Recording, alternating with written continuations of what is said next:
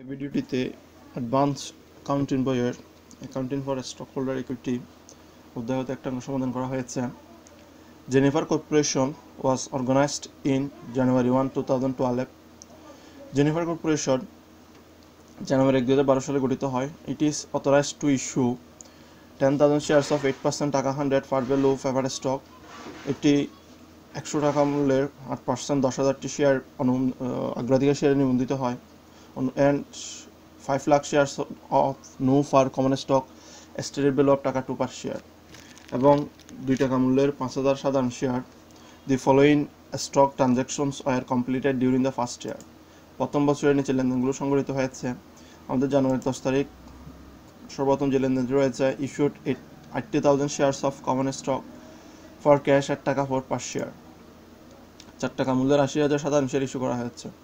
আমাদের উপরের তথ্যের মধ্যে একটা সাধারণ শেয়ারের মূল্য দেওয়া হচ্ছে 2 টাকা, আমাদের এখানে ইস্যু করা হয়েছে 4 টাকা দিয়ে, তাহলে 2 টাকা আমাদের শেয়ার অধিহার হিসেবে অতিরিক্ত টাকা হিসেবে দেখাতে হবে।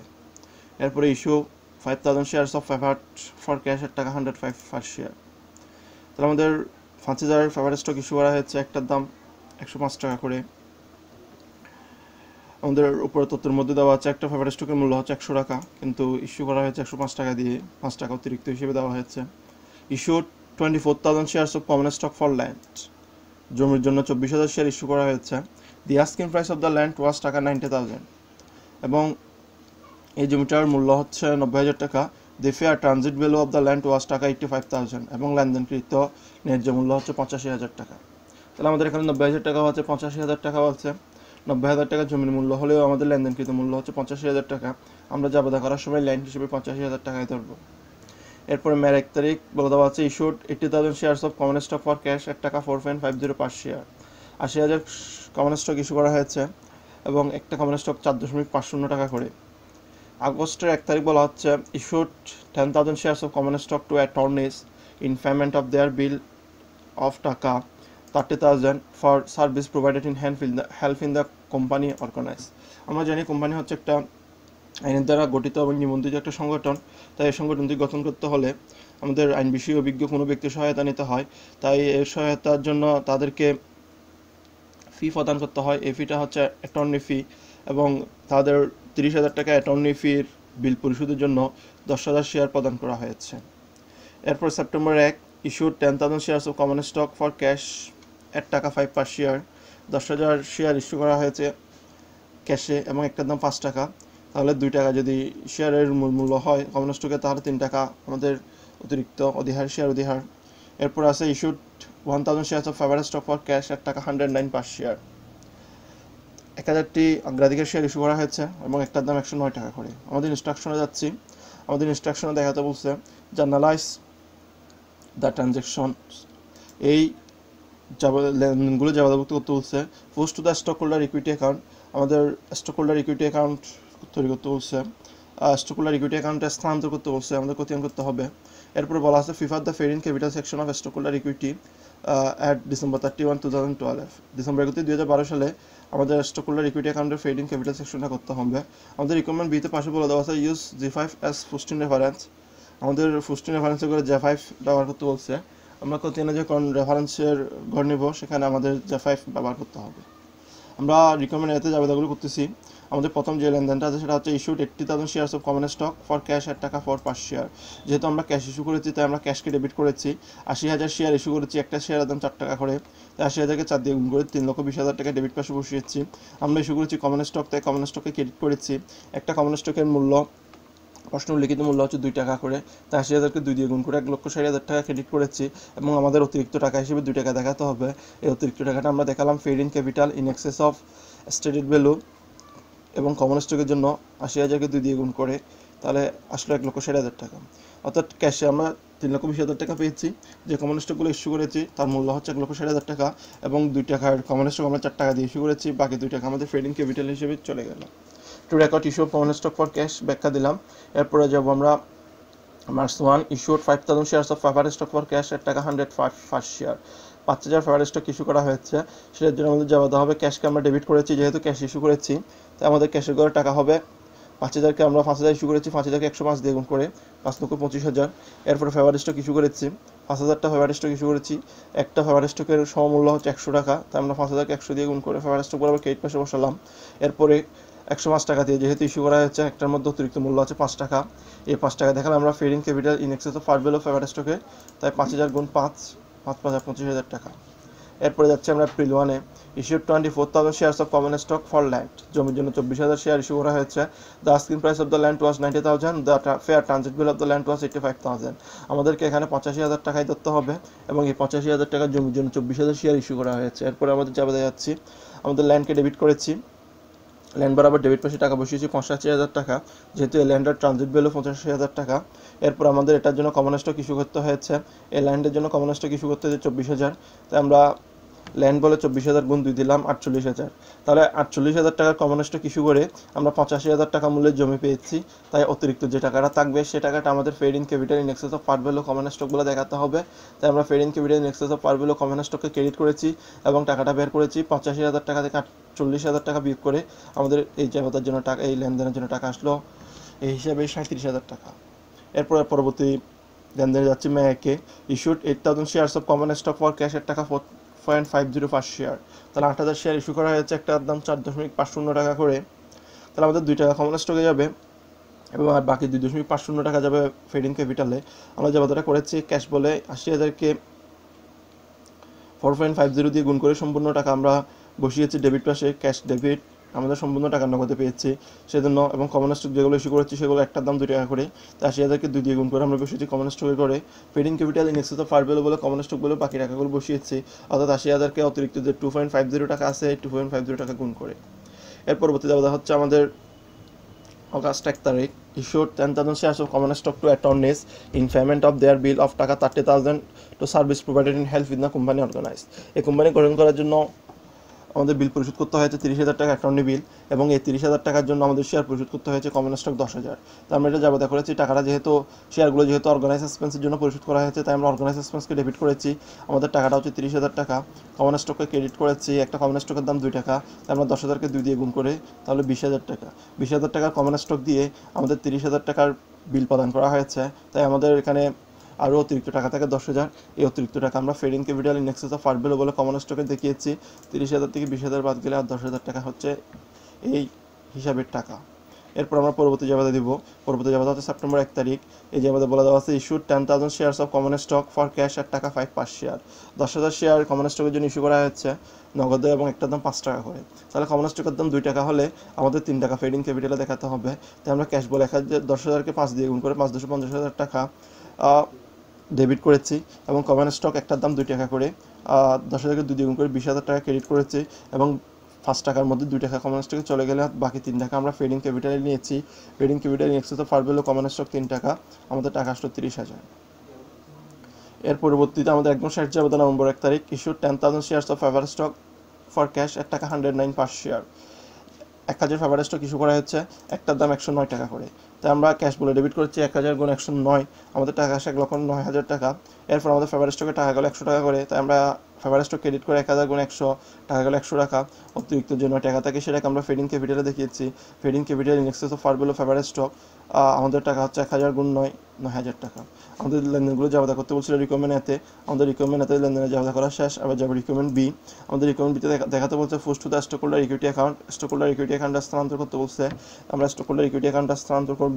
আমাদের রিকমেন্ড বিতে সর্বপ্রথম যে অ্যাকাউন্টটা করেছি সেটা হচ্ছে আমরা কমন স্টকের জন্য। এখানে আমাদের যে কাজটা করতে হবে জাবেদার মধ্যে কমন স্টকের যে লেনদেনগুলো হয়েছে তারিখ অনুযায়ী লেনদেনগুলো বসিয়ে টাকাগুলো বসিয়ে ব্যালেন্সটা বের করে দিলে হয়ে যাচ্ছে। আমরা যদি জাবেদার মধ্যে খেয়াল করে দেখি আমাদের জানুয়ারি 10 তারিখে কমন স্টকে লেনদেন হয়েছে, তার বিপরীতে হিসাব ছিল ক্যাশ, তাই আমরা জানুয়ারি 10 তারিখ বসালাম, তার বিপরীতে ক্যাশ হিসাব ছিল ক্যাশ বসালাম, এবং কমন স্টক ক্রেডিট ছিল তাই ক্রেডিট পেশে 1,60,000 টাকা বসালাম। জানুয়ারি 10 তারিখের পরে আমাদের মার্চের 1 তারিখ কমন স্টক নেয়, এরপর এপ্রিলের 1 তারিখ আছে, এপ্রিল 1 তারিখ কমন স্টক আছে টাকা 48,000 এবং তার বিপরীতে আছে ল্যান্ড, তাই আমরা এপ্রিলের 1 তারিখ ল্যান্ড বসালাম টাকা 48,000, যেহেতু ক্রেডিট পাশে ছিল কমন স্টক তাই ক্রেডিটে বসিয়েছি 1,60,000 টাকার সাথে 48,000 যোগ করে 2,08,000 টাকা আমাদের ব্যালেন্স হয়ে গেল। এপ্রিলের 1 তারিখের পরে আমাদের মেয়ের 1 তারিখ কমন স্টক আছে, মেয়ের 1 তারিখ কমন স্টক ক্রেডিটে 1,60,000 টাকা আছে এবং তার বিপরীতে হিসাব আছে হচ্ছে ক্যাশ, তাই আমরা বসালাম ক্যাশ হিসেবে এবং 1,60,000 টাকা, 2,08,000 টাকার সাথে আমরা 1,60,000 টাকা যোগ করে 3,68,000 টাকা ক্রেডিট ব্যালেন্স পেলাম। এরপর আরেকটা আছে অগাস্ট 1 তারিখে কমন স্টক আছে, তার বিপরীতে হিসাব আছে হচ্ছে অর্গানাইজ এক্সপেন্স এবং কমন স্টকটা ক্রেডিট পাশে আছে, টাকা হচ্ছে 20,000 টাকা।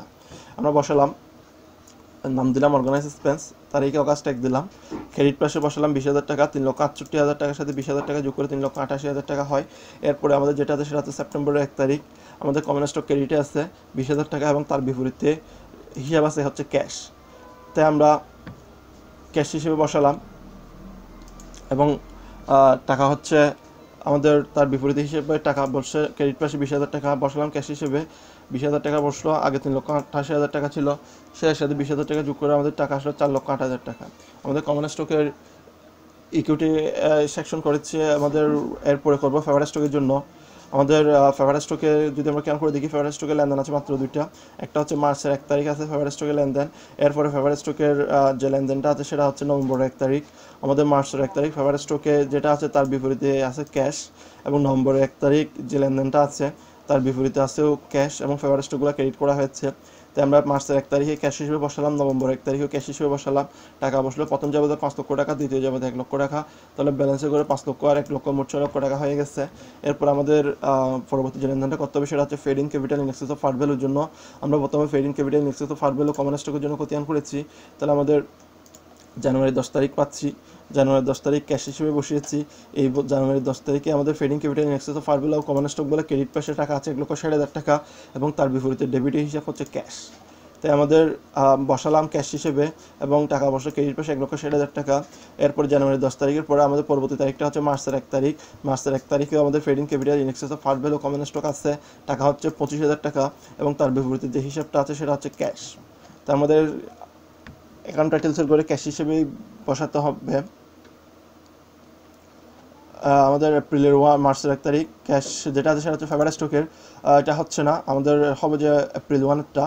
এপ্রিলের 1-এ fading capital in access of fur value common stock আছে এবং তার বিপরীতে আছে ল্যান্ড। আমরা এপ্রিলের 1 তারিখেরটা বসাচ্ছি, মার্চের 1 তারিখেরটা আমাদের fading capital in access of fur value favourite স্টকেই বসবে, কমন স্টকে বসবে না, তাই আমাদের ল্যান্ড হিসেবে বসাচ্ছি। এবং ল্যান্ড হিসেবে বসানোর পরে সে বরাবর fading capital in access of fur value ছিল 37,000 টাকা, আমরা 1,60,000 টাকার সাথে 37,000 টাকা যোগ করে পেলাম 1,97,000 টাকা। আমাদের এর পরবর্তী যাবে হচ্ছে কমন স্টকের জন্য, সেটা হচ্ছে মের 1 তারিখ এবং সেখানে fading capital in access of fur value common stock আছে, টাকা হচ্ছে 2 লক্ষ টাকা এবং তার বিপরীতে হিসাব হচ্ছে ক্যাশ। তাই আমরা মের 1 তারিখে ক্যাশ বসালাম এবং তার বিপরীতে আমাদের ফেডিং ক্যাপিটাল যেটা রয়েছে মের 1 তারিখে fading capital in access of fur value হিসেবে যে টাকাটা রয়েছে সেটা হচ্ছে 2 লক্ষ টাকা। তাই আমাদের fading capital in access of fur value of common stock cash বরাবর ক্রেডিটে 2 লক্ষ টাকা বসালাম, আগে 1,97,000 টাকা ছিল, সেটার সাথে যখন 2 লক্ষ টাকা যোগ করেছি মোট 3,97,000 টাকা হয়ে গেছে। আমাদের পরবর্তী তারিখটা হচ্ছে অগাস্টের 1 তারিখ, অগাস্টের 1 তারিখে আমাদের fading capital in access of fur value common stock credit করা হয়েছে 10,000 টাকা এবং তার বিপরীতে হিসাবটা হচ্ছে অর্গানাইজ এক্সপেন্স। তাই আমরা লেখার সময় অর্গানাইজ এক্সপেন্স লিখেছি এবং সেটা বরাবর আমাদের ক্রেডিট পাশে টাকা বসিয়ে 10,000 টাকা, 3,97,000 টাকার সাথে 10,000 টাকা যোগ করে আমরা টাকা পেয়েছি 4,07,000 টাকা। এরপর হচ্ছে আমাদের সেপ্টেম্বর 1 তারিখ, আমাদের সেপ্টেম্বর 1 তারিখে fading capital in access of fur value common stock রয়েছে 30,000 টাকা ক্রেডিট পাশে রয়েছে এবং তার বিপরীত হিসাব হচ্ছে ক্যাশ। তাই আমরা ক্যাশ বসালাম এবং সেই অনুযায়ী ক্রেডিট পাশে 30,000 টাকা বসালাম, 4,07,000 টাকার সাথে 30,000 টাকা ক্রেডিট যোগ করে আমাদের 4,37,000 টাকা fading capital in access of fur value common স্টকের ব্যালেন্স হয়ে গেল। এরপর আমরা যে খতিয়ানটা করেছি সেটা হচ্ছে fading capital in access of fur value favourite স্টকের জন্য। আমাদের ফেভারেট স্টকের দুটা জায়গা দেওয়া হয়েছে, একটা হচ্ছে মার্চের 1 তারিখ, আমাদের মার্চের 1 তারিখ fading capital in access of fur value favourite stock রয়েছে, টাকা হচ্ছে 25,000 টাকা এবং তার বিপরীতে আমাদের হিসাব হচ্ছে ক্যাশ। আমরা প্রথমে সেটাই বসালাম, আমাদের ক্যাশ বলে ক্রেডিট পাশে 25,000 টাকা বসালাম এবং ব্যালেন্সে ক্রেডিট পাশে 25,000 টাকা গেল। এরপর আমাদের পরবর্তী লেনদেন হচ্ছে নভেম্বর 1 তারিখ, fading capital in access of fur value favourite stock রয়েছে এবং টাকা হচ্ছে 9,000 টাকা, তার বিপরীত হিসাব আছে ক্যাশ। আমরা ক্যাশ বলে ক্রেডিট পাশে 9,000 টাকা বসালাম, 25,000 আর 9,000 টাকা যোগ করে আমাদের ব্যালেন্স হচ্ছে 34,000 টাকা। আমাদের রিকোয়ারমেন্ট বিতে যে পোস্টিং করতে হয়েছিল স্টকহোল্ডার ইকুইটি অ্যাকাউন্টে করা শেষ, এখন আমরা যাবো রিকোয়ারমেন্ট সিতে। রিকোয়ারমেন্ট সিতে বলে দেওয়া আছে prefer the fading capital section of স্টকহোল্ডার equity at December 31, 2012। Balance sheet আমাদের যে স্টকহোল্ডার ইকুইটি সেকশনটা করি সেখানে ফেডিং ক্যাপিটালটা করতে বলছে, আমরা ফেডিং ক্যাপিটাল ইকুইটি সেকশনটা করতেছি রিকোয়ারমেন্ট সির জন্য। আমরা প্রথমে ফেডিং ক্যাপিটাল আন্ডারলাইন করলাম, তার আন্ডারে দিলাম ক্যাপিটাল স্টক। ক্যাপিটাল স্টকের আন্ডারে প্রথমে লেখা আছে 8% ফেভারেট স্টক, টাকা 100 ফার ভ্যালু, আমাদের যেটা অথরাইজ করা হয়েছিল 10,000 শেয়ার অথরাইজ করা হয়েছিল, 10,000 শেয়ার অথরাইজ করা হলেও আমরা ইস্যু করছি 6,000 শেয়ার। যে 6,000 শেয়ার ইস্যু করছি সেটা যদি আমরা খেয়াল করে দেখতে পাবো আমাদের মার্চের 1 তারিখ 5,000 শেয়ার ইস্যু করা হয়েছে ফেভারেট স্টকের, এবং নভেম্বরের 1 তারিখ 1,000 শেয়ার ইস্যু করা হয়েছে। তাহলে 5,000 আর 1,000 মোট শেয়ার ইস্যু করা হয়েছে 6,000 শেয়ার। তাই আমরা লিখলাম 6,000 শেয়ার ইস্যুড অ্যান্ড আউটস্ট্যান্ডিং। তাহলে আমাদের একটার দাম 100 টাকা হলে 6,000 শেয়ারের দাম আসে 6 লক্ষ টাকা। এরপরে আমরা লিখলাম কমন স্টক নো ফার টাকা টু স্টেটেড ভ্যালু, একটার দাম 2 টাকা করে। 5 লাখ শেয়ার অথরাইজ, 5 লক্ষ শেয়ার অথরাইজ করা হয়েছে। 5 লক্ষ শেয়ার অনুমোদন দেওয়া হলেও আমাদের বিভিন্ন জাবেদার মধ্যে বিভিন্ন লেনদেনের মধ্যে শেয়ার ইস্যু করা হয়েছে 2,04,000 শেয়ার, এবং এগুলো বর্তমানে আউটস্ট্যান্ডিং বা ভালো রয়েছে। একটার দাম 2 টাকা হলে 2,04,000 শেয়ারের দাম আসে 4,08,000। 6 লক্ষ আর 4,08,000 যোগ করে আমরা নিচে নামিয়েছি 10,08,000। এই 10,08,000 টাকা হচ্ছে আমাদের জন্য টোটাল ক্যাপিটাল স্টক। এরপর আমরা এডিশনাল ফেডিং ক্যাপিটাল করেছি। এডিশনাল ফেডিং ক্যাপিটাল দুটো আছে, একটা হচ্ছে কমন স্টকের জন্য, একটা হচ্ছে ফেভারেট স্টকের জন্য। আমাদের এডিশনাল ফেডিং ক্যাপিটালের জন্য খতিয়ান করা আছে। আমাদের কমন স্টকে হচ্ছে 4,37,000 টাকা, ফেভারেট স্টক হচ্ছে 34,000 টাকা। আমরা বসাই দিলাম, কমন স্টক বরাবর 4,37,000 টাকা বসালাম এবং ফেভারেট স্টক বরাবর 34,000 টাকা বসালাম। দুটো যোগ করে আমাদের 4,71,000 টাকা আসে। আমাদের 10,80,000 টাকার সাথে 4,71,000 টাকা যোগ করে 14,97,000 টাকা আসে। এই 14,97,000 টাকা হচ্ছে আমাদের আর জেনিফার কর্পোরেশনের পার্শিয়াল ব্যালেন্স শিটের স্টকহোল্ডার ইকুইটি সেকশনের টাকা।